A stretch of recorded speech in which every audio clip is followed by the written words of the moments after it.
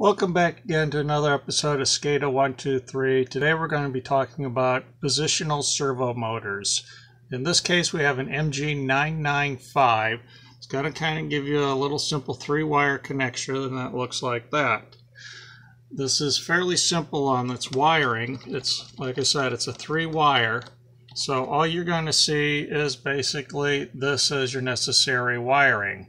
Your pulse width modulation signal and your VCC and ground. Fairly simple, straightforward. Now, what you're going to use for your code is actually fairly simple as well. Most of this is straightforward. This is the code that you're going to get that comes with Arduino itself. This is the knob.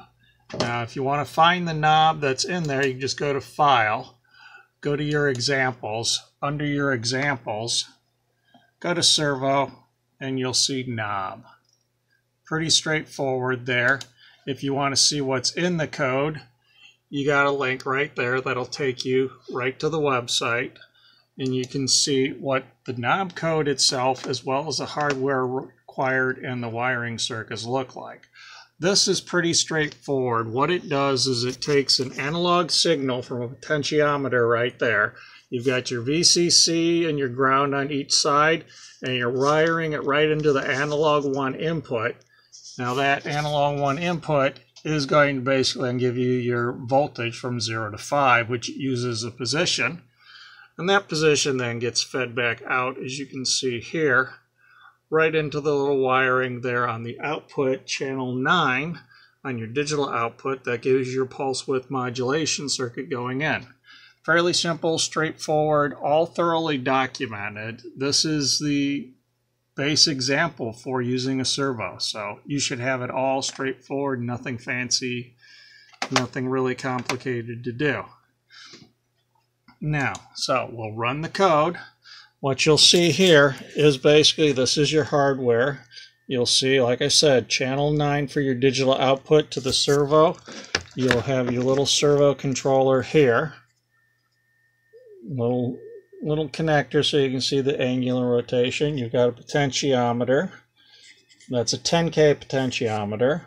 And that's running right on in, as you can see, to your analog signal 0 right here.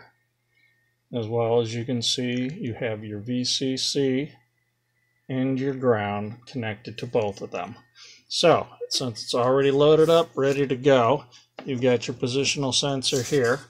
Let's basically just start turning the dial and see what happens. As you can see, as you adjust the dial, the position changes as well.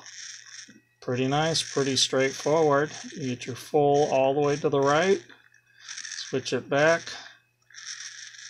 just all the way to the left, and you can pretty much hold it there. There's a little bit jittering and sticking. You'll get used to it. Basically, that's just kind of your signals getting changed. So, there you go. Pretty simple, straightforward. That kind of rounds out our motors there. See you later. Bye-bye.